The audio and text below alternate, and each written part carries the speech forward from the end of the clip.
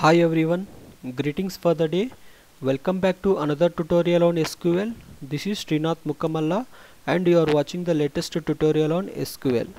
Today we are going to learn about how to alter a table, SQL drop and truncate commands. Let's go to the SQL server now. So we'll see what is there in this table first. So as of now in this table we have six rows and 4 columns. So now what my requirement is, like I need to have another column called blocks.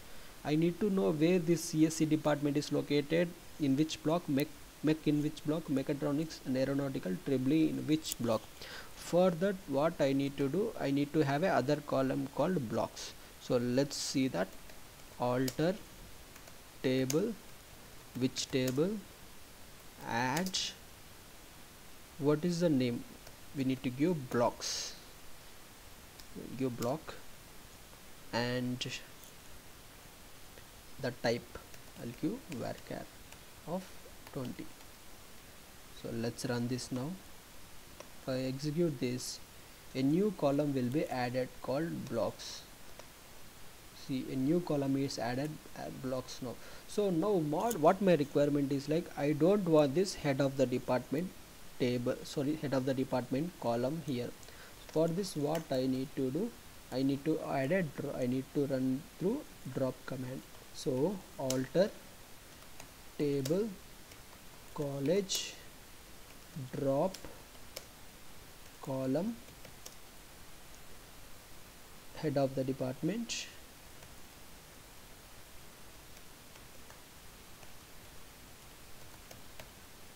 Now if I run this, that table, that column will be removed. Let's see that. So what happened here, the head of the department column has been removed. So now we need to learn one more thing here. So now now this block is varchar. So now I want to change this type, so that also we can do here. So by using alter, so let's see that also. Alter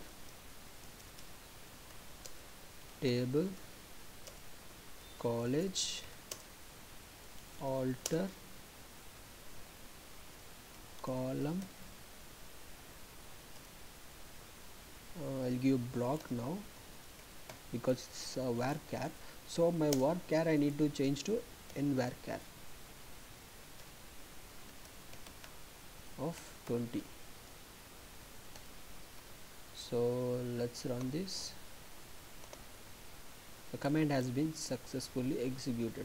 The varchar has been changed to nvarchar. So let's run this. It will run. So next we will go to the truncate. So truncate is used to remove the rows and columns from a table. Let's do that. Truncate table college. So 1 second, let me okay, fine. So command successfully executed. Now if I run this, see, data has been removed from this table, but if I insert, it starts from starting again. See, again if I run this, the data will be removed. So let me run this. Yeah, data has been removed. I hope you understand the video. If you like the video, please like, do subscribe and share the video to the other people. And if any other technology you want to learn, just put a comment so that if any of my friends know the technology, I can refer to them. Thanks.